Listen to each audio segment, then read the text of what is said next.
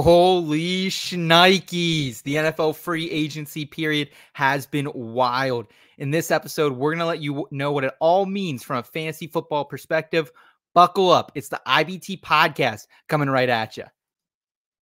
Cause I've been in tune, out of touch, coming off the bench, trying to shake the funk, check a stat line, see who's up, that over under hit too clutch. And I'm trying to avoid getting carried away with the jet sweep, sleeping on a trick play, predicting all of my moves like they seen every play. And so I'm running it back, head down, get out of my way. And it's for the law with only one thing to do. I guess I'll say a prayer and put it all on the line for you. What they don't know, something they haven't seen. I find a gap on the screen and hit them right in between. Yeah, I got it, and I got it. Just one thing to say, yeah, what they don't know, something they haven't seen. I'm off that mean Joe Green, it got me fading between. Yeah, I got it, and I got it. The In Between Fantasy Football Podcast.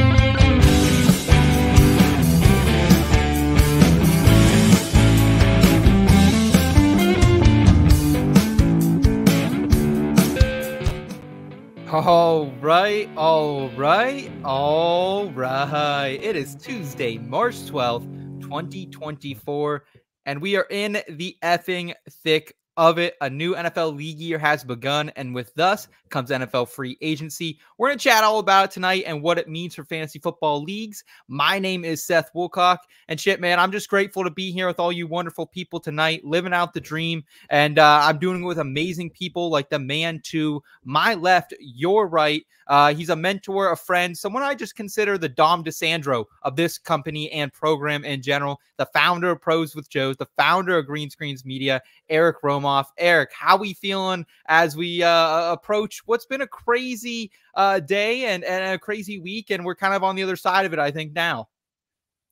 I mean, we might be on the other side of it, but technically it hasn't even started, right? Like we're not even really in free agency yet, right? We're just in the tampering period. So much like the NFL salary cap, the free agency window is completely made up and teams can do whatever they want, whenever they want, which means that there is a ton of news for us to catch up on this week.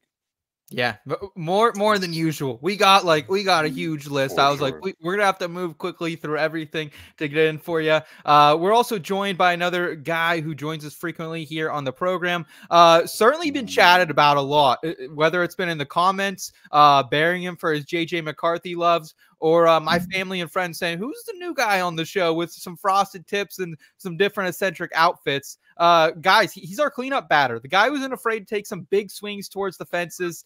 Nick Hoover, a.k.a. Hoov. Hoov, how we doing tonight, my friend? Yo, what up, people of the internet, people of the world? It's your boy Hoov. This has been the last crazy few days, so bear with me. I'm trying to recollect my energy. We'll give it back to you tonight, but all right. How you doing, everybody? It's your boy Hoov.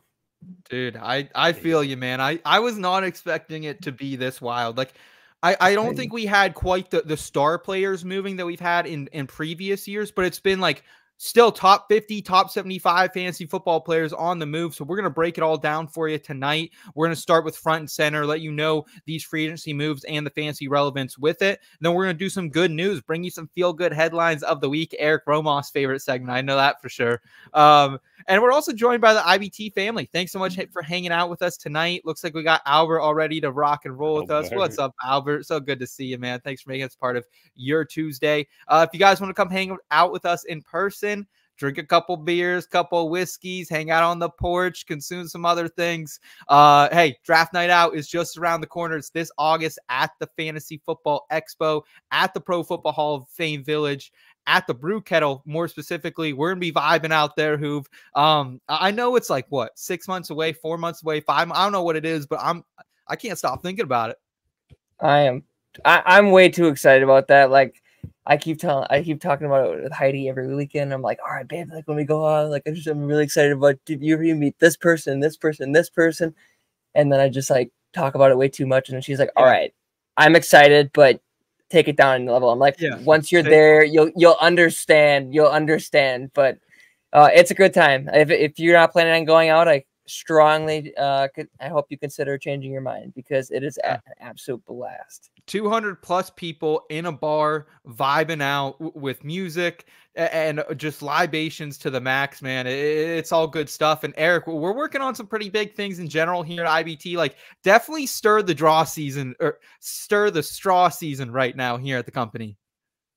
Yeah, for sure, right? Like we're tracking the NFL front offices making some moves and setting themselves up for the future, and we're trying to do our absolute best impersonation of that on the IBT side, right? So definitely stoked about our second year at the helm of Draft Night Out and have some big stuff planned around that, but also just trying to expand what is the IBT universe, right? So make sure you are rocking with us. We know that you have been forever. We appreciate all the day ones out there, and we have some big milestones in front of us in the not too distant future. Absolutely. Absolutely. We're going for 1,000 subscribers by the draft. That's also the Dover race. We're going to be out there covering that for the NASCAR scene. Looks like we got Rachel in the chat speaking one of our day ones. I love Rachel. She's one of the best examples of like people we fuck with. And like Rachel was someone who just loved consuming our content. And then we were like, dude, like you're super talented as well. Like, why don't you come create content with us? And she's been doing some prize pick stuff. She did an entertainment article last week for her. She's been killing it. So that's what I love about this community that we're building over here, guys. So let's go ahead and get into it, though. We got a busy, packed slate for you, and let's kick it off with front and center. Sometimes taking that first step out the door is the hardest thing to do. Give it a chance, you'll be begging for more. Save the spot just for you. We're all somewhere in between. I thought you'd come to the place we can have some fun. Ain't gotta worry about knowing not what it means. Even come and give me another, cause the night is young. At least I so thought. This just in. Breaking news. Front and center. Front and center, man. That one gets me pumped every single time. And we got some new drops in the work right now, and it might be some of the best tunes we've put out yet. So excited for it. Looks like we got the Fantasy Football Advice Network, one of our day one sponsors out here. What's up? Good to see you. Thanks so much for joining us. I imagine that's Tyler over there. We appreciate you and your whole crew, man. Let's talk quarterbacks, guys, because the big name, he did get moved. There was some speculation a couple weeks ago. One of our favorite insiders from the great state of West Virginia was taking a couple swings and saying, hey, Kirk Cousins might be going to Atlanta. He's checking on Scholes. He's checking on houses down there. He's checking on Kyle Pitts' number. It came to fruition after 6 years in Minnesota. Kirk Cousins heads down to Atlanta. He joins Zach Robinson as the play caller. Kind of remains in that same like Mick Shanahan tree, if you want to call it that. And it's been pretty good for him so far. He's had 2 really good seasons under Kevin O'Connell. Didn't finish this last season, but still 3 QB1 seasons in Minnesota. Was on pace for a 4th this year, and always been a reliable back-end QB1, early QB2. And how do we feel that this shakes out for him specifically, Eric? Before we get to his pass catchers, what do you think Cousins is like still in that QB 12 range? Because he's like fucking quarterback 18 right now in underdogs, and I'm just eating him up every time I can get him. Yeah, I think it's a lot more of the same with Kirk Cousins, right? Like he's going to be like a high volume passer of the football and has the weapons around him to be able to be very effective when in terms of accumulating scoring stats, right? You know, getting those passing touchdowns that are hard to come by. So I don't know if we'll see him really flash in any given week, right? Like you mentioned him as a best ball target. I think there's value there. I don't know if he has like the week over week upside to be a QB 1, 2, 3 in scoring in any given week, but he'll absolutely compile a QB 1 season when it's all said and done. So got to take advantage of the value, and you love that he's stepping into a pretty familiar system to him. And Hoov, specifically these pass catchers, I think will all get a little bit of a bump. We've been waiting for the coming of Kyle Pitts. It hasn't happened so far. If you were burned his rookie year, you might have gone back here in the sophomore year and then his 3rd year, and it just never really happened. And I've also always been a little bit of a sketchy doubter on Drake London until like this last year when we saw him go for like 181. I was like, all right, this guy is fucking great. I just got lucky. Like, I picked a Garrett Wilson over him in a lot of dynasty drafts, and it kind of just came to fruition early. But it looks like Drake London could be a top 36 player this season, Hoov. I'd go higher because like just looking at it. Okay, let me ask you. Let me throw a few examples out there. Sure. You tell me them or Drake London. Okay. I love this team, yeah. Garrett Wilson. Not even thinking about that one. Yeah, too high. Chris Olave. I think about that one. I'm always down on Olave though. I'm just not a Derek Carr guy. New offense though. New offense there. Carmichael's gone though, so that'd be tough. What else you got? Give me another one. Let's throw Jordan Addison. Oh, there's not even the same range. Yeah. George Pickens now with Diontae gone. Oh, I think they'll draft a wide receiver. London. Yeah.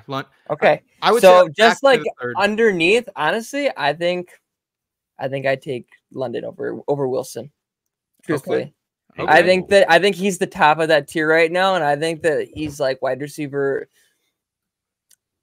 15 in that range. That range. Like I really like this for Kirk. I really like this for this offense.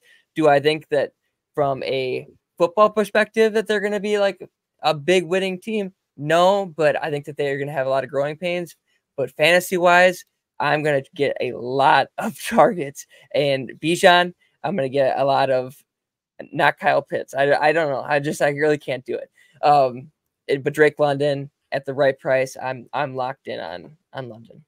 How do you feel about it, Eric? Are you in it at Drake London? Current price tag, even before this, he was going right around 33 overall on Underdog. So still kind of as a late third round pick. Maybe this moves him up into the mid third rounds. Do you think there's wide receiver one upside for London? Yeah, I think that upside's there, right? Like he's got the pedigree. He's flashed plenty of upside in a limited / dysfunctional offense so far in his young career, right? So like I think he definitely has that on the the high end of his range. In terms of his price tag, I would really love it if he stays right around here, right around 30 overall. Right. I think that does represent some pretty good value. Certainly. I wouldn't feel great about clicking the button at like 15, 18 or so. I can see plenty of worlds where he gets steamed up to that price tag, and that'll probably be the point where I start to fade him a little bit. But anything from that like 25 to 35 range, I would feel very good about adding him to my roster at that price tag. I mean, when you think about it too, guys, we've just gotten great seasons out of wide receivers from Kirk Cousins. Even before Justin Jefferson becoming the wide receiver one, Stephon Diggs had a couple of breakout seasons under him before ultimately going to Buffalo. It was a little shaky at the end there. But Adam Thielen was that dog. You know what I mean? 2018, 2019, Adam Thielen. Like it did not get any better than that. So looks like in the chat here, Rachel, she is a Vikings fan, I believe. She's shown a little bit of love for a guy, Kirk Cousins. She's probably heartbroken on Sam Darnold as a consolation prize. I think I'm going to be starting a lot of leagues this year with Amon-Ra, Drake London in my wide receiver room. That's just how I feel. If I can get London as my wide receiver 2 and have like that alpha as my 1, I'm gonna feel really good about a lot of drafts. I love how you daydream about having what would that be, like the 107 or 108 pick? Like it's such a random draft spot. I'm about it. I want to go second round for London, but third round at that price, I could probably consider it. But I'm excited for it, man. I'm excited to see what happens. Looks like we got Blue 80 Fantasy Football saying Hoov given the heat. Yeah, Hoov. Either they love it or they hate it. Like I'll give my hot takes. Hoov's hot takes right here. How you doing? He's sipping that hot tea, that Cracker Barrel fucking mug. Oh yeah, you love Cracker Barrel too. I love Cracker Barrel. You're a simp for Cracker Barrel, my friend. You're a simp for Cracker Barrel.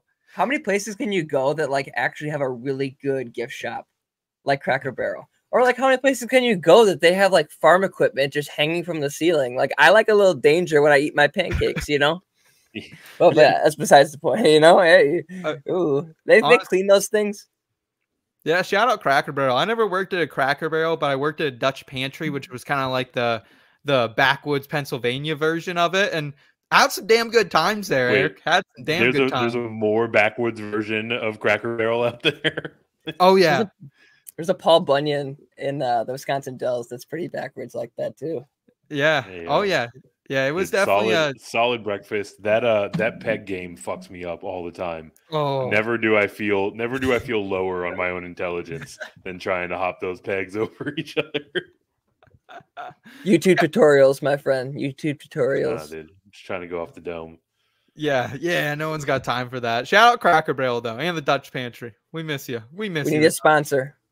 Baker Mayfield remains a Buccaneer, netting a 3-year, $100 million deal for our guy Baker. To me, it's status quo. I don't think much has changed here for me, fellas. Mike Evans, wide receiver, 19 ADP on Underdog. I'm smashing that. He was a wide receiver 1 last year. Chris Godwin, wide receiver 40 on Underdog. I'll take that. You know, I think he still lacks a little bit of upside, especially in the half PPR format, but Baker Mayfield's the story, boys. He's QB 24 right now on Underdog. This guy won me a chip in my biggest league ever. Got me $1,200 payout. But even more than that, I just wanted to win this league so bad. My boy Baker did it. How can you not take Baker right now at the end of your drafts? In redraft or dynasty, how are we feeling? Let's focus the question here before we get into redraft. Yeah, primarily redraft. I'm all in. Redraft, I can't believe that the price is that low, but you also have to consider that there are so many quarterbacks that outperformed their ADPs last year. You got people like Jordan Love, even Gardner Minshew, was a pro bowler because people opted out, but I mean he's gonna probably be starting with the Raiders. I'm pretty sure that Mayfield's higher than that, but a lot of quarterbacks outperform their ADP, so I understand why he could have fallen down that list. But hey, at this price, why not pay up? So go out there, get some shares of Baker Mayfield and redraft for sure. Anything changed for you, Eric? I think this is still an offense I don't mind being a part of, and a lot of Cade Otton hype over the offseason already. I'm hearing from the Buccaneers, so maybe this is an offense to once again be invested in. Yeah, I mean, at that price, right? You have to feel okay about it. You know, Baker Mayfield, I think he finished as QB 10 or 11 overall. Yeah. A lot of that was just being available, right? You look healthy, at his fantasy points per game, and he's closer to QB, back end QB 2 than he is a back end QB 1. But I mean, look, it seemed pretty apparent that when the Buccaneers went out and retained Mike Evans, that they were going to try to run it back with what proved to be a pretty successful formula overall, right? So if you're looking for the kind of safe, quote unquote, safe play, if you take a safe and upside draft strategy to quarterback, I think Baker Mayfield absolutely checks that box. Love it. We got Blue 80 Fantasy in the chat saying better times in the roof at the expo at the IBT family. Listen, dog, you want to see peak living? You want to see I can't stop smiling when I'm at the expo, and especially on that rooftop. I mean, don't get me wrong. Talk about day ones. Couple vitamins, couple things being passed around that are definitely helping that smile. But in general, I drank a Busch Light up there. Okay, that's how dirty it goes down. We drink them Bushes up there. Yeah, fucking drink them Natty Lights. Yeah, Tyler had a whole cooler full of all these nice beers up there, and then I'm just passing around the Busch lattes to the kids. So let's talk Russell Wilson. Russell Wilson is going to join my Pittsburgh Steelers. $1.2 million deal for Russell Wilson. The Danger Witch, it's coming to the Berg, baby. Maybe they'll put on make it a little Permani Danger Witch, possibly. Hey. Get that slaw, get those fries right on the Sammy there. But honestly, man, I feel very mixed about this as a Steelers fan.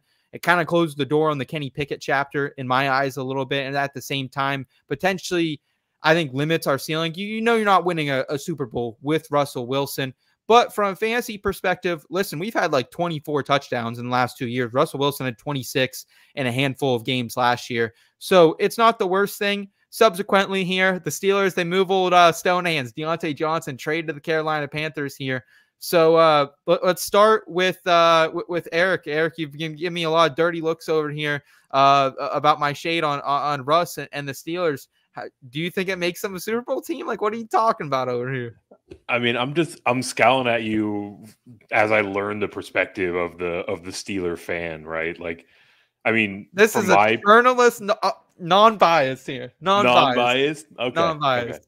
Look, Big J. from my point of view, like anything that you can do to expedite the end of the Kenny Pickett experiment is a good thing, right? Like just kind of like dragging out these sort of like middling quarterback type of realities is never good for an NFL team, right? Like you need to know that you either have a guy or you don't have a guy, and you can then act accordingly. So I don't know if Russ is necessarily the guy. I do think you can say he's like objectively an upgrade to Kenny Pickett. And this is a team that routinely outperforms their expectations. And it's always quarterback play that drags them down, right? So like I wouldn't say they're a favorite by any means to, win a Super Bowl, but they are certainly much closer today than they were yesterday or prior to this signing. And the fact that you get it on a very team-friendly deal allows you to go out and acquire guys like Patrick Queen with all the money that you're saving, right? Like that was so awesome. I think this is a huge win for the Steelers. Obviously, they still play in a very tough AFC conference, but nonetheless, like the horizon is brighter today in Pittsburgh than it was last week. Yeah, I totally discounted that we just went out and got Patrick Queen. When I saw that notification today, stole him from me for like $25 more. Yeah, and he specifically had a little bit of a vendetta against the Steelers because Mike Tomlin at one point called him, "Hey, you're not a Raven yet because you haven't beaten the Steelers." And so really cool about that. And Hoov, I know you've been working on Hoov's mock draft 3.0 over there. Steelers, they deal Diontae Johnson here. Right now on their receiving core is George Pickens, of course, Calvin Austin III, Miles Boykin, Denzel Mims, Callaway, Denzel Fitzpatrick. Like, it's a pretty bad group here. Who do you have potentially? Are you changing anything? Are the Steelers going to be attacking a wide receiver in the first round, second round? What are your thoughts? It seemed like they kind of prioritized defense at this point. Didn't they go after a cornerback too? Yeah, they actually got a Dante Jackson and a 6th round pick for Diontae Johnson there. Eric, you know cornerbacks better than I do. I know the Panthers had a pretty good secondary last year. Is Dante Jackson pretty good? I'd say he's about league average, right? Okay. Serviceable. League average. Way that I put it, right? So, hell yeah. He kind of got tossed into the fire when JC Horn went down early in the season and became part of that like platoon. So he showed his ass a couple of times as he was getting used to the speed of the NFL game, and then got a little bit more sure-footed as the season went on. Okay. How about this? I got an idea because we know how Pittsburgh is that their wide receiver is that they just know how to develop wide receivers better than any organization out there. So they're probably not going to burn a first rounder on a wide receiver, even though there's so many talented ones in this draft. Yeah. So we can cut out the Brian Thomases, we can cut out even the Lad McConkeys, but what about like someone like Ricky Purcell? That was the first name that came to my mind too. Because him replacing like Calvin Austin, I like that a lot. So Ricky Purcell, maybe in the 3rd round or something like that. Yeah, maybe 2nd round. I wouldn't even mind a slot receiver too if we can get I know Purcell's kind of inside outside wide receiver. We need someone to kind of play the slot a little bit now. George Pickens will kind of go all over the formation, but I am excited to see what can happen there, Hoov. And I think you're probably dead on. Maybe expect them to go after maybe even 2 day 2 wide receivers. I wouldn't be surprised if they use both their 2nd and 3rd round pick on a receiver in this class to get someone. Eric, is there a name that jumps off the page to you that you think the Steelers should go out and acquire for this wide receiver room, whether it's through the draft or free agency? Like Tyler Boyd's still out there. He's a Pittsburgh guy. I thought maybe Boyd could come back. I don't think the answer is free agency, right? Okay. We will talk about some of these mid receivers getting huge contracts in free agency because there is nobody out there, right? So I don't think you need to go out and overpay in free agency to bring in a wide receiver. And I also don't think you need to spend a ton of draft capital on a wide receiver this year specifically, right? Like if you're not talking about one of those big 3 receivers, and this is kind of my analysis for any NFL front office, if you're not talking about the big 3, by all means, wait till the 2nd, the 3rd round. There is so much talent in this incoming rookie class. Like there's no need to send out 1st round capital on a wide receiver. A Malachi Corley, Roman Wilson, something like that would even be really great for the Steelers. Yeah. So Mitchell can be sitting in there in the 2nd round. There's a lot of guys that they can tack on the cheap. I would put my stamp of approval on Roman Wilson to the Steelers. That would be pretty raw. That'd be sick, yeah. That's my stamp of approval. That's the point, right? There's so many guys out there that would be pretty raw. Eric, is this a bump for Diontae at all? Like, I know he was kind of just like, I have way too much exposure to him in best ball just because where he's going in drafts. He's going like 7th, 8th round turn, and I've just been sitting there. I don't think he has a ton of upside, but he's going to have a shit ton of garbage time. Brian Burns on the move. Like the Carolina Panthers, we'll talk about it later. This is a garbage-ass franchise. Yeah, complete poverty franchise are the Carolina Panthers. Yeah. I guess if you're buying into the value of Diontae Johnson, you're buying into the decline of Adam Thielen, right? Obviously, he is fairly long in the tooth. So if you think that he finally starts showing his age, a lot of the ways that they used Adam Thielen last year are ways that they can use Diontae Johnson this year. So I think it's more so, kind of answering the question about, how you feel about how Thielen projects into the upcoming season. And if you're worried at all, then Diontae Johnson is certainly going to be the next man up there. Awesome. All right, let's go to Gardner Minshew. Gardner Minshew out in Las Vegas, man. He seems like a Vegas guy personally. I think he'll definitely be enjoying the desert out there. And hey, they got a couple shops out there that I visited when I was out there for the draft. I think he will really enjoy. Planet 13 was one of them. So I think we'll have fun out there. But 2 years, $25 million for the kid. We know who he is. Targets his wide receiver one heavily. DJ Chark had a freaking wide receiver one season with him early in his career, thanks to Gardner Minshew. Michael Pittman, really good down the stretch with Minshew as well. Is this good enough for their stopgap quarterback here in Las Vegas, Hoov? For me, the money threw me off. I really like the pick, but to me, it really kind of opens my eyes that maybe Antonio Pierce is really more in on Aiden O'Connell than we want to admit as fantasy analysts. So if you guys want to go out there and throw a 3rd round pick at Aiden O'Connell just to see if he beats him, I'll just say it, because money wise, he's just like a little bit more than Taylor Heineke was last year. And we all knew what Taylor Heineke's role was going to be, of course, as a bridge quarterback, and Taylor Heineke ended up starting. So I don't know if Aiden O'Connell is as good as people like Sean Payton and Antonio Pierce, people that know quarterbacks, are saying he is. I don't know. I could see them not going after a quarterback, or even going after someone like a Spencer Rattler. I could see them really waiting until like the 3rd round and going after a Spencer Rattler and giving it a 3-person quarterback race between Rattler, Minshew, and O'Connell. So I really don't think that they're going to go after a high-profile quarterback right now after paying Minshew the money. Eric, wide receiver 12 right now for Davante Adams, late 2nd round. Are you paying that price for him right now in best balls?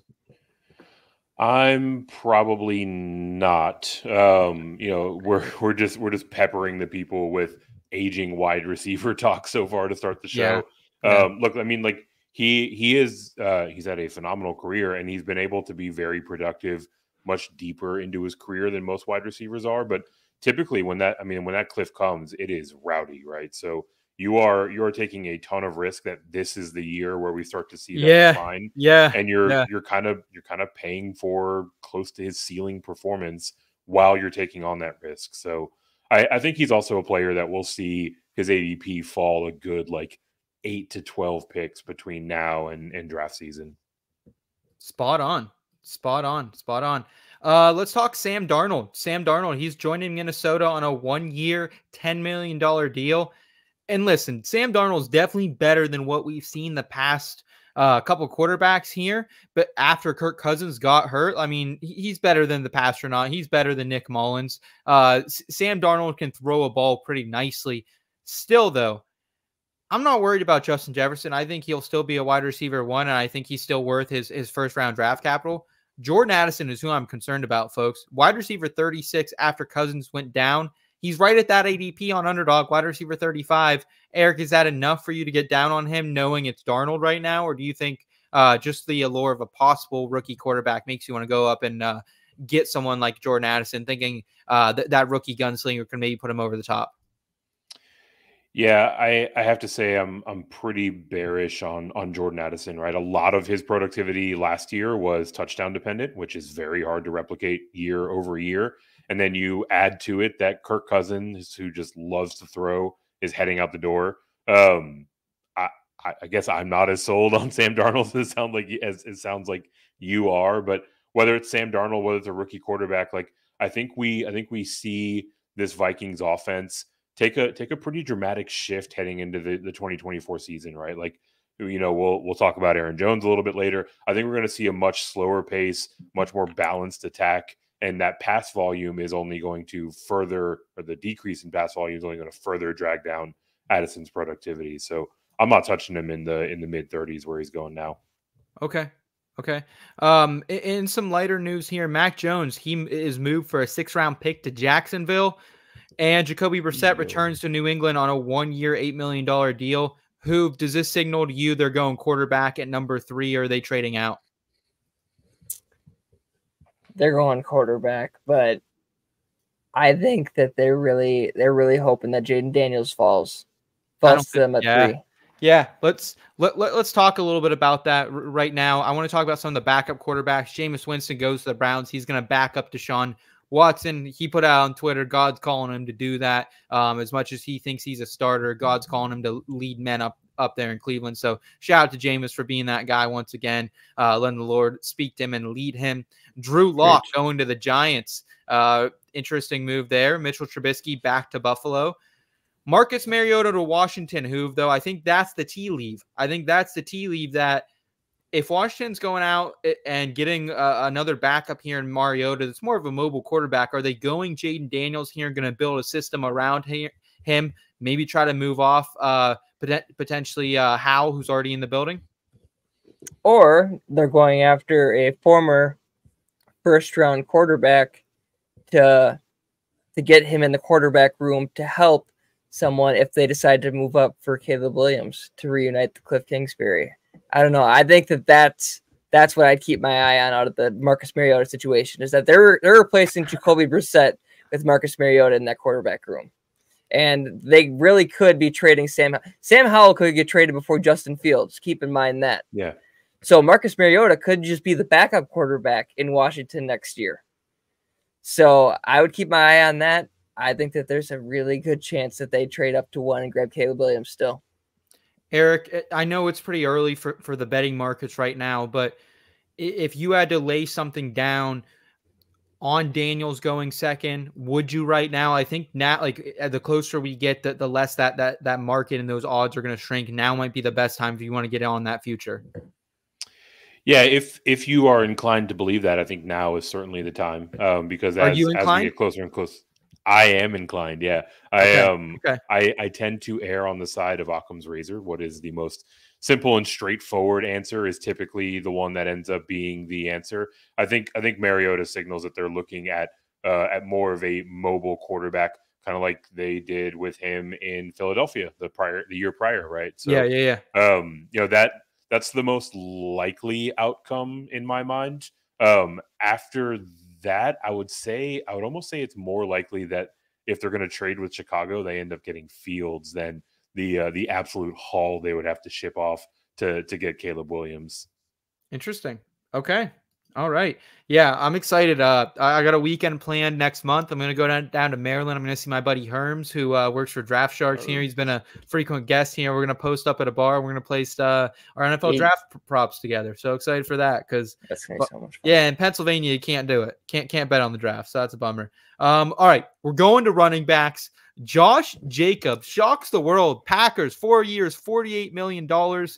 Wow, did not see this one coming. 2 RB1 seasons, an RB3 overall finish in 2022 with the Raiders. How high will his ADP be now? That Matt LaFleur is going to be calling the shots for this running back. Matt LaFleur usually gets the most out of his running backs if they have any talent. Late first, early second, is that what we're feeling, boys? Does that sound right? I mean, Josh Jacobs was going down like mid 50s in underdogs, 54.6. Where's he go now, Eric? I think he's going to fall right in like weird second round range for running backs that we see every year, right? The guys that are there after the teams that are going to anchor with a top or an elite option at the position, and he'll be there, just kind of staring them in the face. Maybe they want to, they want to hammer running back and go RB like it's 2007 again. But realistically, like I think more than anything, what advantageous for Josh Jacobs here is that he's probably going to be the only man standing in this backfield, right? Obviously, Aaron Jones is out of the way. Sounds like Dylan is going to be heading out of town. I think that is more telling of any sort of upside that that Jacobs has than any sort of fit in the scheme. He's actually kind of a weird fit in the scheme. He's more of a power runner. The OC there in Green Bay is part of that San Francisco tree, right? So we'll see how he fits into the zone blocking scheme, right? This is the snake that bit me with Dameon Pierce last year, trying to force a power runner into that zone scheme. But I mean, if he walks in and gets all of that volume, you got to feel pretty good about him as like a fringy RB1, kind of top tier RB2. Hoov, are the vibes palpable right now up in the Green Bay area? It's probably mixed because Aaron Jones, a loved guy, wanted to retire a Packer. He's now, at the arch nemesis Minnesota Vikings. But Josh Jacobs, a fresher, a younger, and just more durable running back, I think, at this point in his career. It's a lot of confusion up here in Wisconsin. I'll tell you that. Like, people are excited for Josh Jacobs, but they're also angry at Aaron Jones, but they understand why he went there.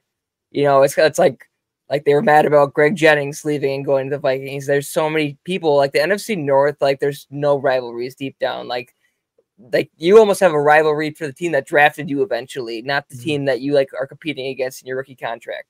Like just because they're your arch rival, like in your division. So for Josh Jacobs though, like if I can grab him in the second round, that's what we need to be looking at. It kind of depends on how you view the Packers overall this next season. Like if you view them as the second best team in the NFC, like they proved that they were when they were beating my Niners, for 3/4 of the playoffs. So if you add Josh Jacobs into a playoff team like you're adding Joe Mixon into the Texans, and you are excited about that, you have to be smashing Josh Jacobs in the second round. Okay. All right. And then Aaron Jones, I think he's still going to be probably in that 4th, 5th round range, which is probably where he deserves to go, just given the injury history. Ty Chandler is a nice little back. They got him under contract. I don't know if we'll ever see. They also have a couple of rookies stashed away right now in their practice squad. So we'll see what they do, but definitely a game changer up there. And the Packers are going to be good, man. The Packers are going to be good. I'd look for the win total bets to come out and potentially smash the Packers. I got on the over last year. I was thankful for that. I got in for them making the playoffs. So hopefully they can do that again. Probably the biggest running back news, though. He's coming home. He's coming home.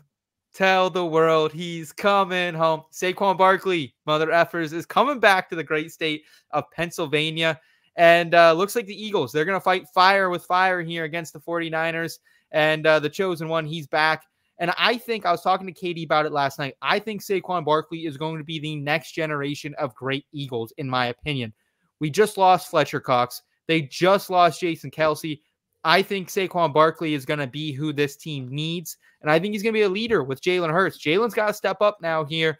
He's got to be the voice of this team without Kelce on it. So 4 RB1 seasons on a points per game basis in 6 years for Saquon. He brings that to the Eagles. However, it's been a while since we've seen that total ceiling from Saquon. He scored over 100 points more in 2018 than any other season of his career. But Eric, that was also when OBJ was on the team to stretch the field. Is this the perfect setup for Saquon Barkley now that he's in a high-power offense with a dynamic quarterback, or does it hurt him because Hurts is so dynamic, doesn't throw to the backs a ton, and the tush-push? It's still very much legal at this point. Yeah, the latter is where is the camp that I reside in, right? Certainly the most talented running back that the Eagles have had in several years, but the circumstance is just weird, right? Like You know, you mentioned his peak season in 2018 with OBJ. I mean, you can say that there is a far more capable field stretcher, or arguably two, with AJ Brown and Devonta Smith running down the sidelines. Right. That's why I want to get excited. Yeah. But the way that, so forever and ever, the way that Philadelphia has used their running backs has always left us scratching our heads, right? Like they'll always end up with these like 3 or 4 man committees. I think we're still going to see plenty of other guys in the rotation. Maybe not quite as much, right? I think Saquon will get a bigger piece of the pie. We didn't see it last year either, though. We didn't see it last year that much. I mean, there was definitely a split in that backfield last year, right? It wasn't like the 5-man rotation of years past. Yeah. But he's not going to come in and get, you know, 80% opportunity share in that backfield. And even if he does get the vast majority of the work, we're just going to watch him stand on the sideline and push Jalen Hurts from behind as he takes all those 1-yard goal line carries, right? Like they're not going to change that part of the system as long as it's continuing to work. So what if it doesn't work though? Just plummets. What if it doesn't work anymore? Because A, they got Jalen Hurts banged up last year, so maybe they want to do less of the tush push, and also B, they don't have Kelsey, who is the main cog in that play. So obviously, like, he picked his successor, and I think whoever steps in there, I can't remember the gentleman's name, but I think he'll do a good job. But still, like, I think there's a shit ton of upside for Saquon, Hoov, but it's probably the scariest pick you can make right now. He's got a 20.6 ADP, and that's only going to rise up now that he's in the city of brotherly love and Rocky City, baby. You know what this reminds me of? Is like when the Ravens, well, this is a fresh topic just because Derrick Henry went there. We'll talk about it later. But like when the Ravens invested so much into J.K. Dobbins because they wanted to transition away from Lamar running so much, and they wanted to split the carry a little bit. And now you're seeing after J.K. Dobbins not paying off that they're like, all right, we should have just went out and got a Derrick Henry. And that's what they're righting their wrong this time. I think that the Eagles are seeing the same thing happening to their team, and they're changing it right away. They're like, we're going to go out, we're going to go get, even if it's a division rival, we know that Saquon Barkley is up there with the Christian McCaffreys of the world.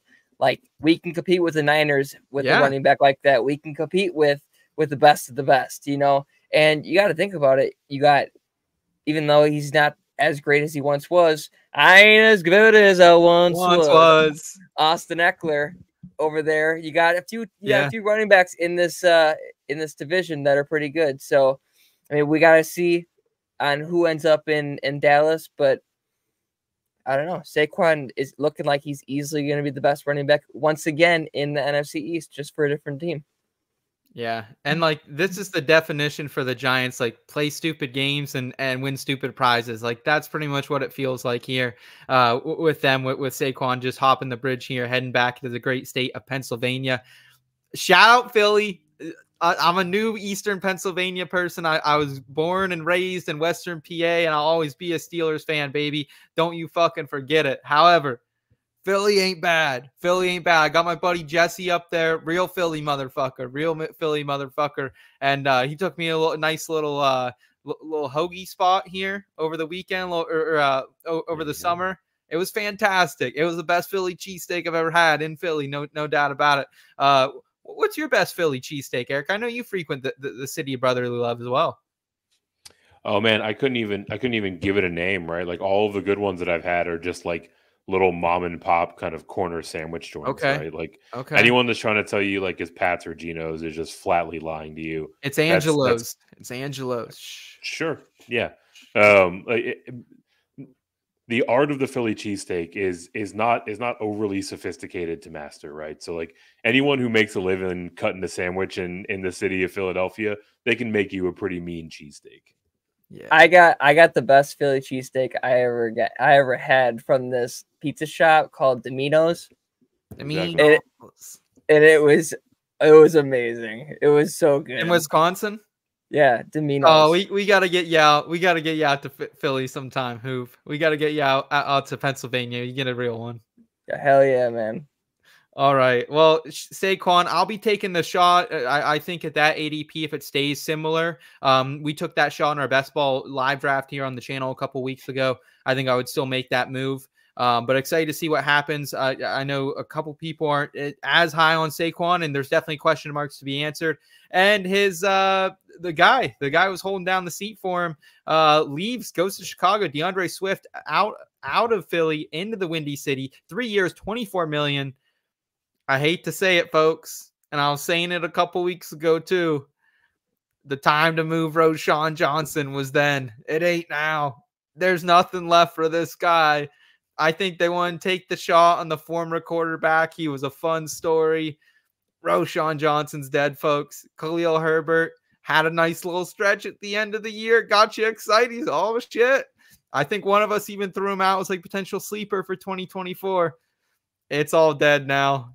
It's all dead now, Hoov. It's over. It's over. I love how the Bears chose Swift over Montgomery and the Lions chose Montgomery over Swift. Yeah. NFC North running backs, man. They just like to switch. They have no loyalty. They flip flop. That's what it is, man. No loyalty. And they prioritize him. This was the first signing of free agency. Like they weren't fucking around. They had on their list, get DeAndre Swift. Like I don't know what else was on that free agency list, but at the top of it, it was get DeAndre Swift. Is this guy going to be a fucking weapon? Is this guy going to be a fucking weapon out here in this new offense? I'm just so glad that I traded Roschon Johnson for the 206 and AJ Dillon, who AJ Dillon could be the next Dallas Cowboys RB1. Nice. So that could be a great trade, but go on. Okay, here's a good point from Tyler saying it's not dead since when can Swift hold an actual workload? You're definitely right, Tyler, and I've kind of projected it last season. We were seeing a lot of the Swift breakout early in the year, but we kind of saw him decline towards the end of the season, Eric. So there will be other opportunity here, but it kind of kills the upside for anyone else here. What do you make of this? Where do you have Swift right now, per se, in your rankings? Would you be interested in him on underdog? I think he's going right around the running back 30 right now. Is 31. Would you be interested in that? I think you can make a case for RB 30 or 31, right? The real thing about Swift going to Chicago is that it completely gunks up the works once more, right? Like I think we're still going to see Roschon Johnson getting some work, whether it's Khalil Herbert or another running back. I think we're going to see a third head to this hydra in the backfield, right? So like, you know, the hope was that no one else came in and that we would see one of these two ancillary pieces emerge. Yeah. Now that that likelihood is significantly hindered. DeAndre Swift, when he's able to stay healthy and is at 100%, still is shown to be a fairly dynamic runner in this league. But I mean, the ability to stay healthy is a legitimately open question with him, right? Whether it's missing time or just being kind of nicked up and not having that second gear to drop into. So yeah, I think we're looking at, maybe like a 62% opportunity share in favor of DeAndre Swift out of that backfield, but there's no way that he creeps up to 70% plus. I want to piggyback off of what Eric said with the injury thing, is that when you look at DeAndre Swift's career, like this is easily the worst offensive line he's played behind. When you have the Lions for his whole rookie career, and then with the Eagles now, two really good offensive lines. Great point. So his ability to stay healthy behind that offensive line, like we could be looking at the 2024 Miles Sanders people. So I would stay away. Okay. There is an opportunity for Roschon, but everyone else do not be taking stabs at Diontae Foreman, people. Okay, he's done. I don't even know if he's still with the team. Cautionary tale told there by Hoov. I like it. I like the warning shot. I think you might be onto something there. Derrick Henry to Baltimore, 2 year, $16 million deal here. It's tough to kind of know what this means specifically, Eric, because I think in the Todd Monken system, it's a lot different than what it would have been in the Greg Roman system a couple of years ago, where it would have been, hey, let's feed Derrick Henry 25 times a game. They still got Justice Hill there. Keaton Mitchell could be back midseason as well. So they got some other, ancillary pieces there. Overall, though, where is Derrick Henry for you? Is he a locked and loaded RB2, you think? I wouldn't say locked and loaded. No. I mean, look, across Derrick Henry, across Keaton Mitchell, across Lamar Jackson, right? There are going to be plenty of guys that are splitting up the workload in that backfield. I mean, the sort of ceiling for Derrick Henry this year is like what LeGarrette Blount did in New England that one year, where he just by default got all of the short yardage touchdowns, and I think he pushed for 10 that year, right? So like, what Gus you know, had last year, like fucking 12. Gus had a shit ton. Yeah, exactly, right. So like, you know, he can definitely get there, but relying on touchdowns for a guy that is probably going to cost you a, you know, mid to late second round pick that's a dicey proposition, you know. Yeah, if his ADP, like right now, like it's hard to think what his redraft ADP is. I think he'll probably like get back into the second round. Like right now on Underdog, he is 5th round, but like you got to think like that's pushing all the running backs down so far on that platform. You know what I mean? Yeah, that changes the next time they refresh their ADP with the post free agency update, you know? Yeah. So I definitely see him going up. And like last year I traded Derrick Henry and was happy to get away from him despite like him still having 13 touchdowns. It was kind of like you said, it was ups and downs. And I think we could get the same thing here in Baltimore. Hoov, any final thoughts on the Ravens here as we close the book there? I think that what you're looking at the Ravens backfield this year is that you're looking at a little mix of the Lions backfield. Is you have David Montgomery plus with Derrick Henry, and you have Jahmyr Gibbs minus and Keaton Mitchell. And I'm going to be grabbing a lot of shares of Keaton Mitchell, let me tell you, because they're going to be so focused on Lamar and Derrick Henry running the ball that when you give the ball to Keaton Mitchell and he blasts you, whoo, those are going to be some awesome highlights of Keaton Mitchell. So best ball, grab as much Keaton Mitchell as you can. Option. Yes, grab Keaton Mitchell. Trade for Keaton Mitchell. Go get him. All right, so I want to answer this question from Brad, and we can do it by talking about our next player and transaction here. Brad asking, is Zach Moss and Drake London good targets in fantasy drafts this year? Now, we talked about Drake London in quite a bit of length earlier in the episode, Brad. So after we're done being live here, I encourage you to go back and check that out. We'll tag that tomorrow so you can find it quickly if you'd like to. But listen, with Zach Moss here signing a 2-year deal in Cincinnati, very, very kind of surprising move here. I think we all thought Joe Mixon could potentially be out of the fold. But since he gets a 7th rounder for Joe Mixon and Zach Moss, who, man, like he was kind of a workhorse there for the Colts for a while, getting 30 plus touches, getting almost 100% opportunity share, a couple games there. It was absolutely wild. But I like Chase Brown. I think the dude's a rocket. I think the dude's a freak. We saw it at the NFL Combine. We saw it in spurts last season down the line. Chase Brown is a freak. So I think it kind of convolutes things here in Cincy, but Moss still has probably RB2 upside. And Eric, am I bullish by saying I think that one of these two Cincy running backs, whether it's Chase Brown or Moss, I'm not sure which one yet, they could be a league winner in this lethal fucking offense. Yeah, especially if that uncertainty, if fantasy managers are positing that same question, and in turn it drags down both of their ADPs, right?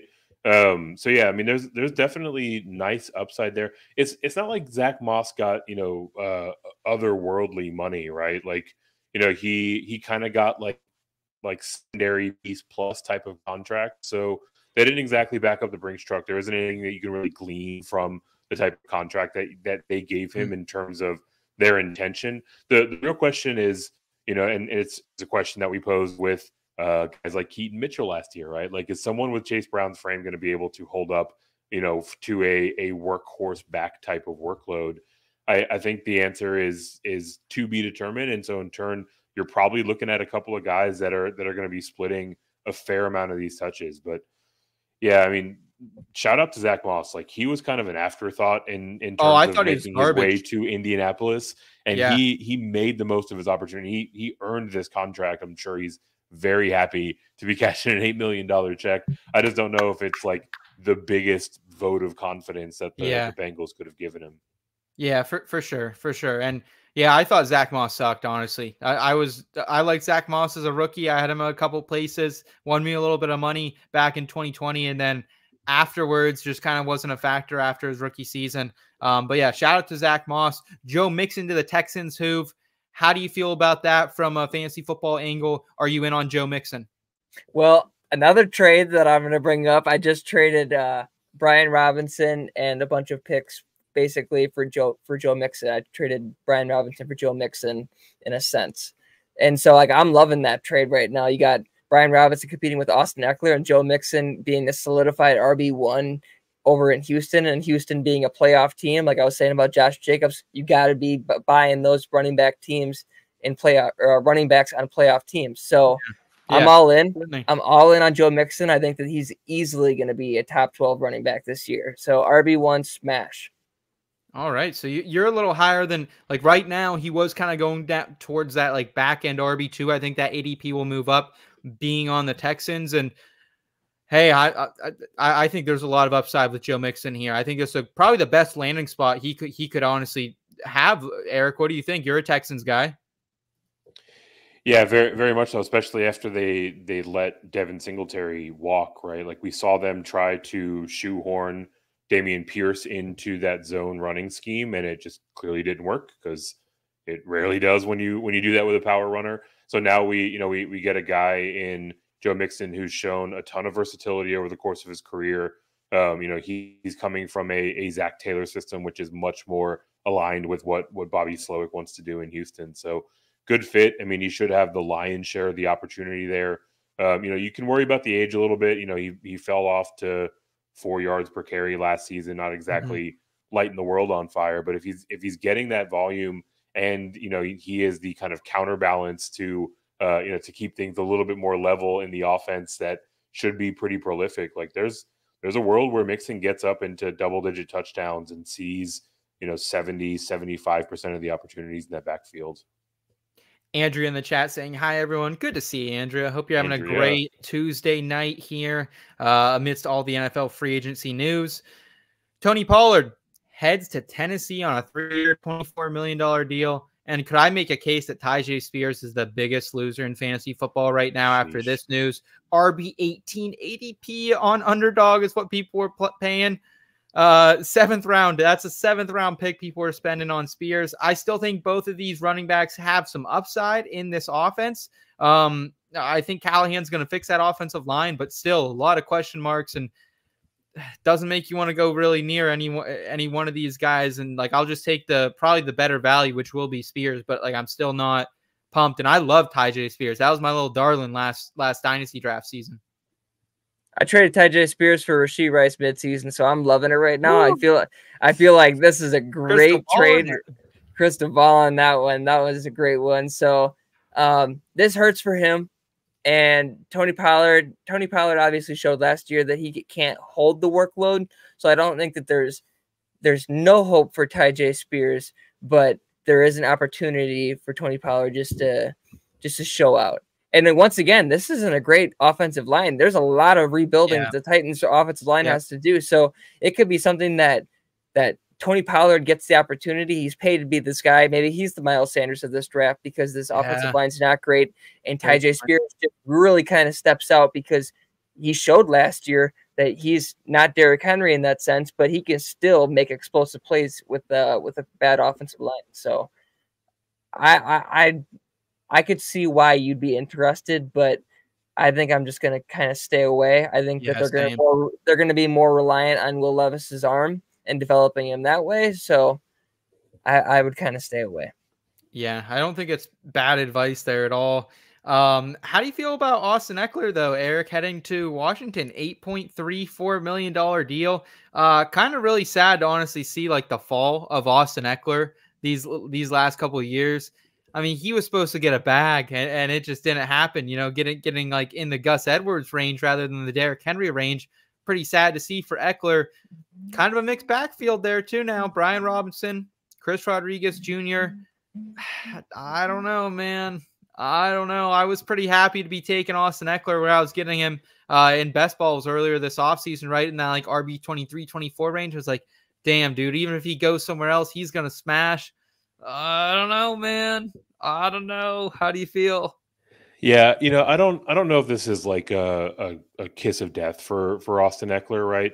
To your point, he's right there in the like Zach Moss territory in terms of the size of the contract that he got. So like, not exactly signaling a ton of confidence or intent from the Commanders with bringing him in, but I think a lot of this kind of, it boils down to sort of the vibe of this entire new regime, right? Like they bring in Dan Quinn as kind of like a safety option, right? Like kind of a fallback option. Yeah. And they're very clearly going to be bringing in a new quarterback. And I think, the idea of having a veteran player back there who can catch the ball out of the backfield, who's good in pass pro, like a lot of that, makes sense in terms of why they brought him in. But the workload that he was seeing in Los Angeles is now a thing of the past, right? Like they're going to be at least weaving in some Brian Robinson, some Rodriguez Jr., like you mentioned, right? Maybe not to the point where it's either of those guys are necessarily viable, but it's gonna cap Eckler's upside for sure. Yeah, absolutely. Andrew asking, will Eckler be just a third down back? I don't think he'll just be a third down back. Third down plus, right? Yeah. I mean, I don't know who will get the starting reps there. It'll be interesting to see kind of who wins out there, and I think it kind of depends on the quarterback and how that shakes out there as well. But very interesting, very dicey situation, I think, in general, Hoov. I mean, with Anthony Lynn there, I understand why he went there, but I'm going to sound like a broken record right now, but this is the worst offensive line in football. Why the hell did he go there? If you're a 27-year-old running back trying to show that you are still explosive. He's like 30, isn't he 30? Okay, a lot older than 27. I'm just elaborating. If you're an older running back and you are trying to show that you still got it, why the hell would you go to Washington of all places? That makes no sense to me. For Brian Robinson, like I think Brian Robinson was good because Antonio Gibson just wasn't it. I'm a little more worried for him just because Austin Eckler is good, but I think this just hurts both of them. I'm not interested in either now. So peace. I mean, he went there because it was the biggest bag that he could get, right? Yeah, probably. He's about to turn 29 this year. He's right on the cusp of it. So like his opportunity to have any earning potential in free agency this is kind of the last stop for that, right? So I promise you, if someone was offering him 10, 11, 12 million, that's exactly who he'd be suiting up for. So Commanders were the highest bidder, and now Eckler suits up for them. This is an even poorer man's Lions backfield. Exactly. Yeah. Of the Montgomery. To Andrea's question, I think that's how it works, right? Like he's going to have the lion's share of the third down work, and he's probably gonna alternate the early down work from series to series, a lot like Detroit did last year. Shout out Eric for doing research, not making us all spread fake news out here with different ages. We appreciate it. Gus Edwards. I think Gus Edwards is very intriguing, specifically over the next couple of weeks, because I think with Jim Harbaugh knowing this class, he's going to know what running back is the one he has to take a shot on.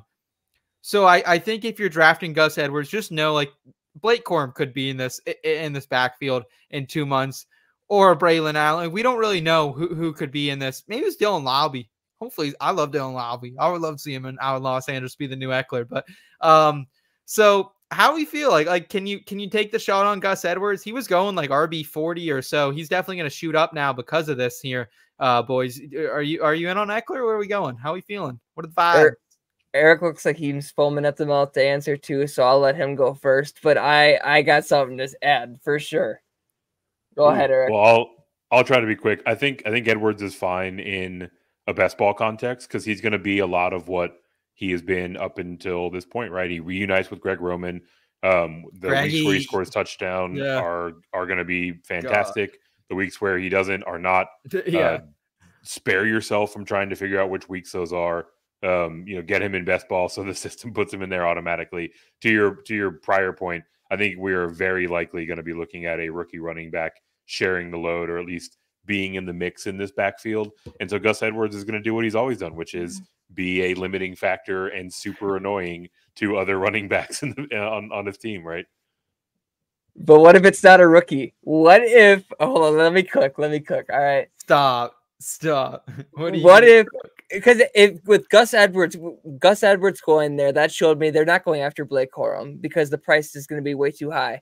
The price is way too high. You need to cut it on Blake Corum. Second, third round, no way. But the price on a potentially cut candidate with the Titans Titans going after after Tony Pollard and having Tyjae Spears, they're probably going to cut Hassan Haskins, who Harbaugh was huge on at Michigan. So I could see Hassan Haskins coming in and filling a role in that backfield too. Or even if he doesn't go into that backfield, he could be amazing in that special teams unit. So keep your eyes on Hassan Haskins getting cut from Tennessee and joining Harbaugh in Los Angeles. Just saying. Hassan Haskins for Michigan. Great. Gotta love it. The big man. Looks like we got Steele in the chat saying, Seth, you're the man. Good to see you, Steele. Thanks for tuning in, man. Steele? He's saying he's hanging out with the girl right now. He needs a shout out. Shout out, Steele. We love you, buddy. Good luck. Good luck. Good luck. Steele's a great guy. Whoever's with him tonight. All right. We've talked so many running backs, guys. I cannot believe there's still one left to talk about. It's Devin Singletary. Devin Motorman Singletary. This guy cannot be stopped right now. Devin Singletary. No one likes him. No one likes him in the fantasy football community, but the guy just continues to get over 1,000 yards per scrimmage every single season. And the Giants liked him enough. Let Saquon walk, who we're going to bring in to supplant him. Devin Singletary, 3 years, $16 million deal. How you feeling, Eric? How you feeling? Your guy Motors out of the town of Houston now. Yeah, I mean, look, Devin Singletary looked like a very poor man Saquon Barkley at times for the Texans last year. He right? did look so good, dude.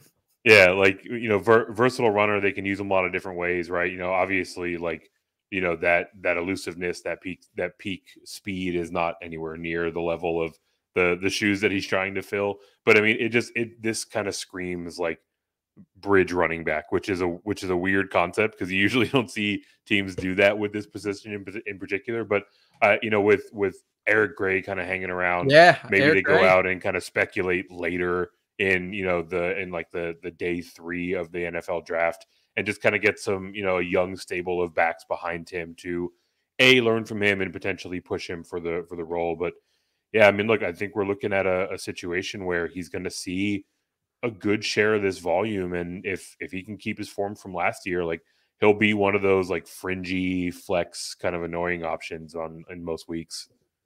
Who have you have a name for us?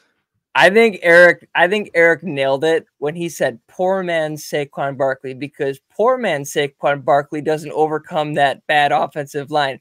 But Saquon Barkley, the extremely talented Saquon Barkley, is able to overcome that. So I'm out on Devin Singletary, but I'm in on Eric Gray. Let me tell you. All right. Best ball, Eric Gray. Last round shot. Yeah, he's not even getting drafted right now. So I don't know. I'll have to see what the ADP shakes out for Singletary. I think that will really depend if I'm in or out. He won me a couple chips last year. I shipped him off in a couple leagues as he was doing good for like a 3rd rounder and a couple rookie drafts. So I'm excited for that. Let's round it out with some backup running back news at the position. Antonio Gibson to the Patriots. Our guy Steve on the website, he really liked that move. I'm not as bold, to say the least. Chase Edmonds back to Tampa Bay. Dearness Johnson back to Jacksonville. I think what that means is, hey, Travis Etienne, load him the fuck up. He's getting another big workload here. Same with our guy Rachaad White down there in Tampa Bay. DJ Dallas to Arizona. They got a stable of guys. That's a special team move. And Nyheim Hines, probably also a special team moves going out to Cleveland as well. However, you can cut Pierre Strong in your dynasty leagues. I did that today because I've been holding on to him like a greedy little bastard. So yeah, shout out Pierre Strong. That's tough. That's tough. Wide receivers. This was probably the most like crazy year because usually it's like the wide receivers are the ones going out getting a shit ton of money early. No, boys, not at all. Gabe Davis sets the market. 3 years, $39 million. Excited to see what Gabe Davis can do here in Jacksonville, though, on that deal with Trevor Lawrence. How do we feel about it, gentlemen? Great blocker, deep shot specialist, and kind of surprising red zone threat, which is where they struggled. So maybe that's like, hey, we need someone who can get his feet down in the fucking end zone. That's Gabe Davis. I don't know. I like it. I'm getting a stack already. I'm doing some late round stacks with him already. Go ahead.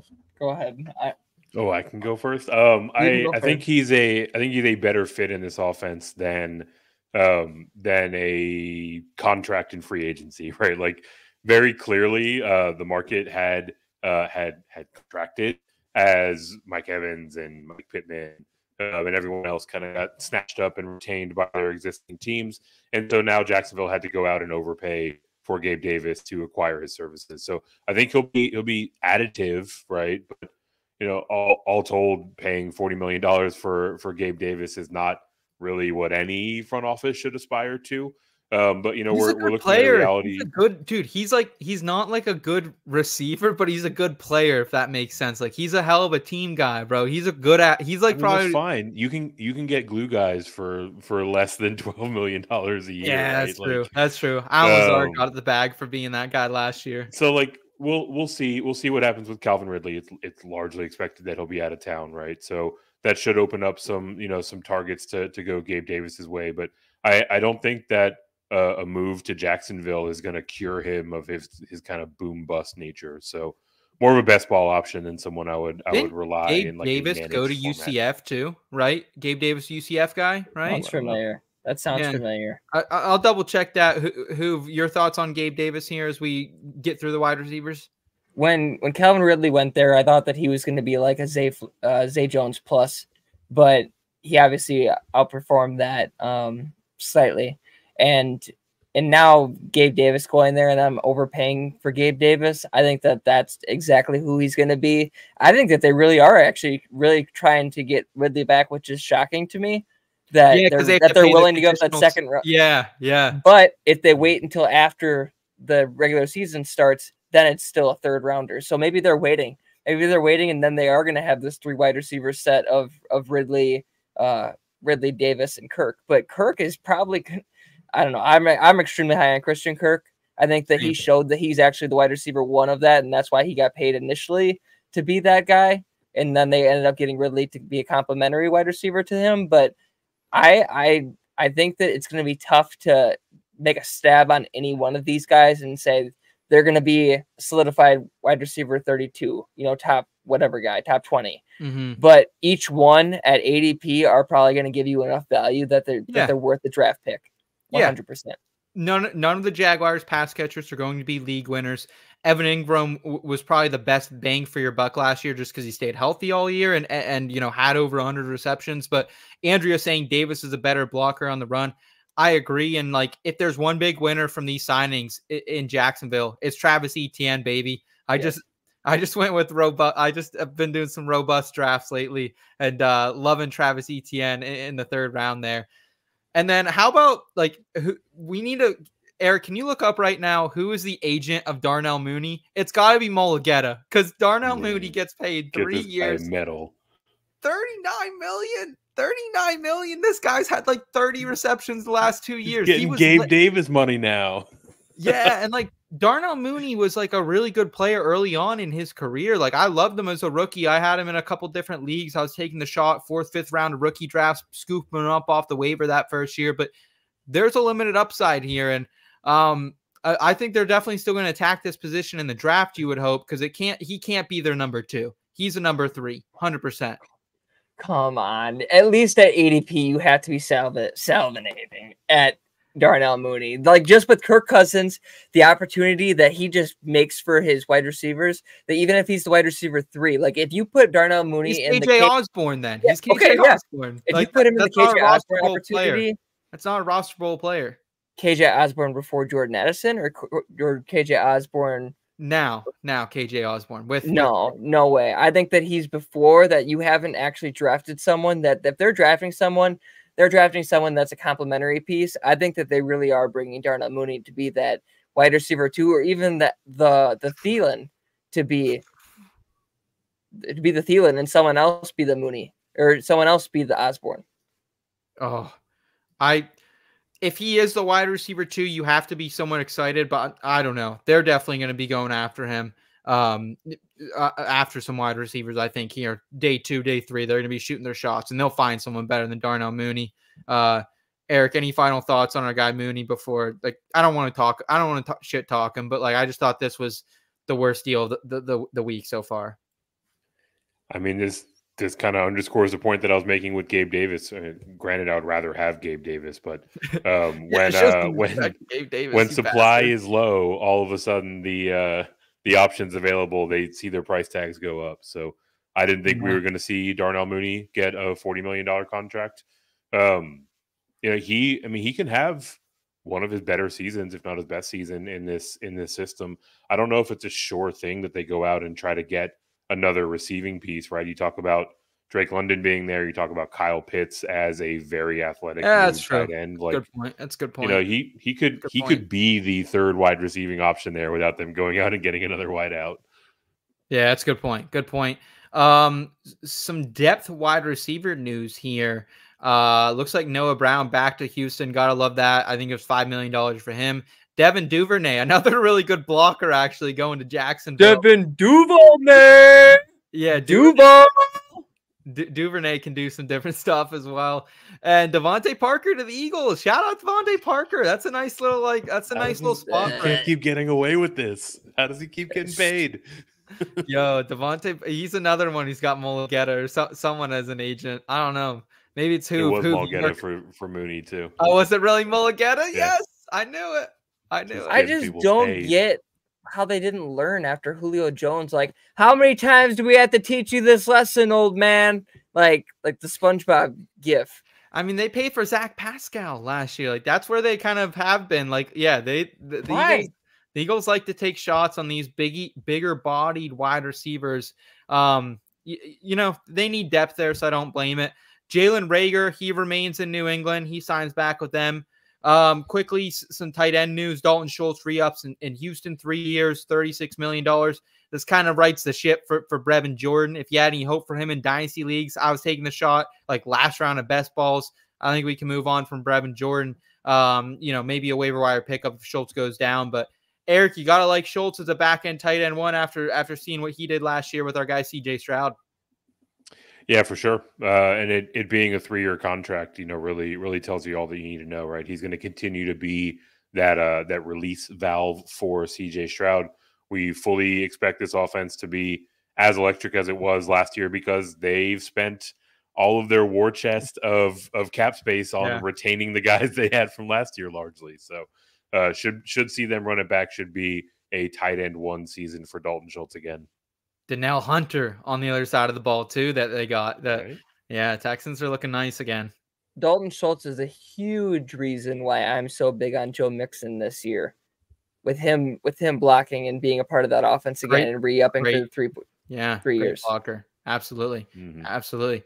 Other tight end news to round out the discussion. Noah Fant back in Seattle. Will Dissly to the Chargers. Colby Parkinson to the Rams. Colby Parkinson got a big bag. Gerald Everett to the Bears. Mike Gesicki to the Bengals. Irv Smith Jr., Big Irv to the Kansas City Chiefs. He's going ring chasing. And then Charlie Warner to the Falcons. Eric, is there one name on that list that you're like, that could be fantasy relevant or no?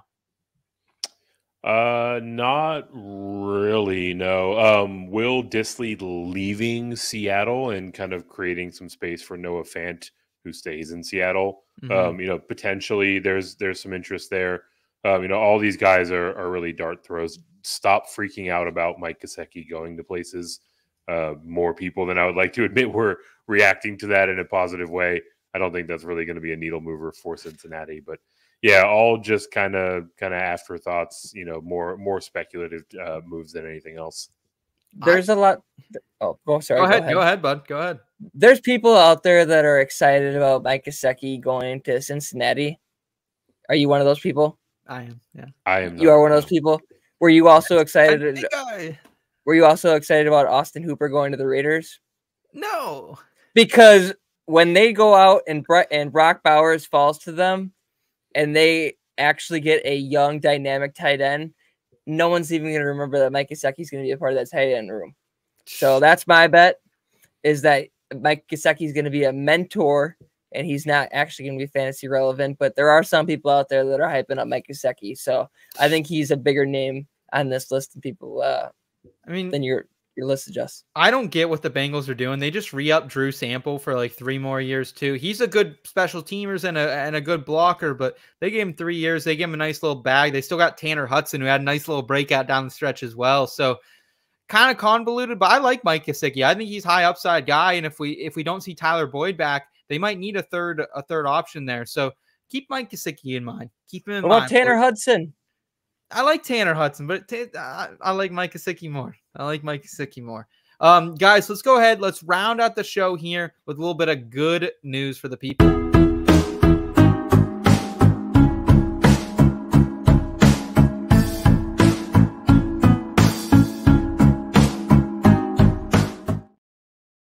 Also, want to shout out the IBT family for riding with us tonight. It's been a fun episode breaking down everything that free agency was, and holy shit, was that a lot. But thank you guys so much for bearing with us through it all, asking questions, giving us your feedback as well. If we can answer any more questions, let us know here. We're going to round it out with some good news, bring you some feel-good headlines from around the sports, entertainment, science, whatever worlds we got going on right now. Hoov, I'm going to let you crack things open, my man. What is the good news of the week coming from our QB1? This could be good news. This could be great news. This could be breaking news. This could be just news in general. I'm not sure, but potentially we have a former 4-time MVP. How many MVPs does this man have? Aaron Rodgers, that bad man, as a potential VP candidate with RFK. Now, I ain't going to be all political. I ain't going to speak on any candidate. That's for you all to decide on who you're going to vote for or whatever. Surely. But I think it is an interesting thing that even someone with Aaron Rodgers' stature, that he could be put in the limelight to be a VP candidate. And I think it would be absolutely hilarious for late night comics because of the Jimmy Kimmel Aaron Rodgers thing. So imagine if he had to take shots at the VP. Oh, Eric, it doesn't make much sense like how he could actually do this like in the midst of an NFL season, why he would want to get involved. With that being said, I'm kind of for it. It kind of sounds like a fun little journey. It kind of reminds me of maybe 5-10 years ago when other celebs were thinking about jumping in the race. Like we were hearing Kanye out there, we were hearing The Rock, we were hearing a bunch of them. Never happened. Is A-Rod on the ballot here, you think? I don't know if it happens this go round. Look, you love this if you are a member of Team Chaos. Not surprising at all, right? Like Aaron Rodgers, egomaniac, would absolutely love the opportunity to have tens of millions of people go out and potentially cast a ballot in favor of him. Would certainly love to have the power that comes along with that office, right? So not necessarily surprising that he would be interested in that. And also just like the state of American politics, celebrity goes a long way, right? Like you talked about like Kanye and The Rock kind of getting in the mix there. A guy who's mainly known for being a celebrity found his way into that office. And there are plenty of other former celebrities and familiar names that can kind of parlay that into a seat. So wouldn't be completely out of the realm of possibility for Aaron Rodgers to join those ranks.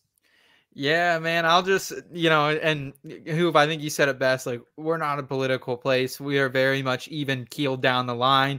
That is how I live my life. I am a registered independent. I can promise you that. I'll just say my vote's up for grabs. My vote's up for grabs right now. So if RFK Jr. and A-Rod can put something together, I might be taking a swing at that.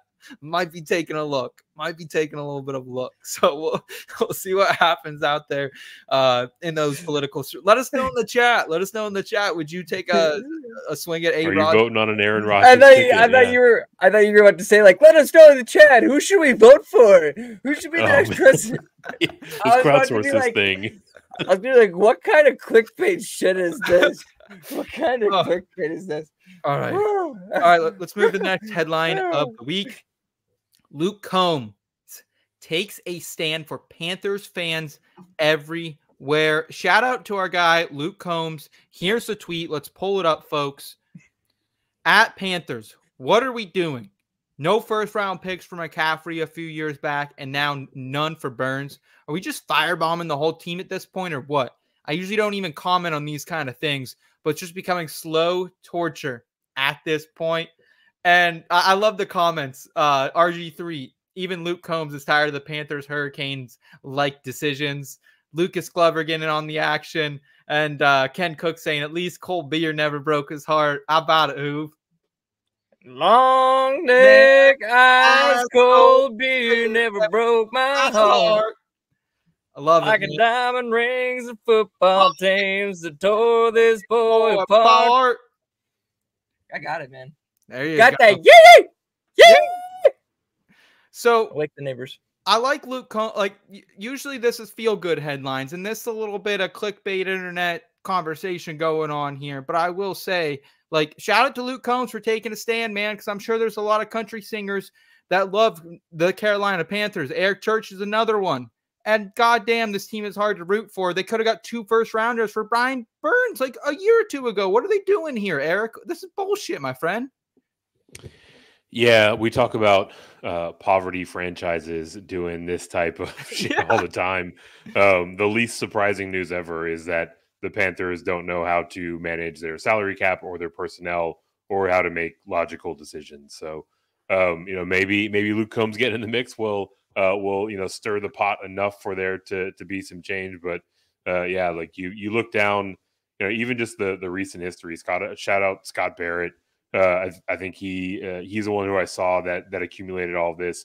Sent out the 101, essentially Caleb Williams this year, Christian McCaffrey, DJ Moore, a 1-year rental of Brian Burns, 3 firsts and a second-round pick, and in return they got that 1-year rental.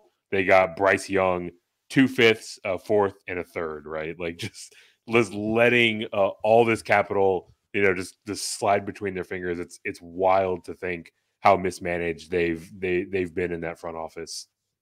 That's unbelievable. I have a very easy answer for Luke Combs. Yeah, they got their reasons, just like you. When you walked right out of my life when you didn't have to. That's why they got their reasons. They got their reasons for sure. Tyler's saying he's dying right now with the Luke Combs conversation.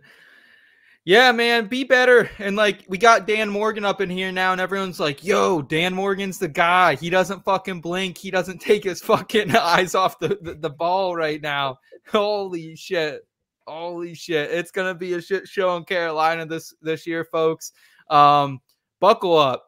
Buckle up, because if I had to place money on it right now, I'd say Panthers own the I don't even know if they own their next pick, but I think they're going to be the first overall pick in 2025. Sorry about it. Sorry about it. You can totally see it. That's what Diontae Johnson gets for dropping all those balls, being an asshole too. Go enjoy Dan Morgan and getting shit on by Luke Combs. That's all we have to say here about that. Eric, please round us out, my friend. Give us some feel good. We need to be lifted. We get higher. I don't know if this is feel good news to anyone other than maybe me. Parthenogenesis is the ability for an animal to recreate or to procreate without a partner. And recently it was discovered that a stingray in captivity did just that. So now stingrays, sharks, some crocodile species have all shown the ability to do this.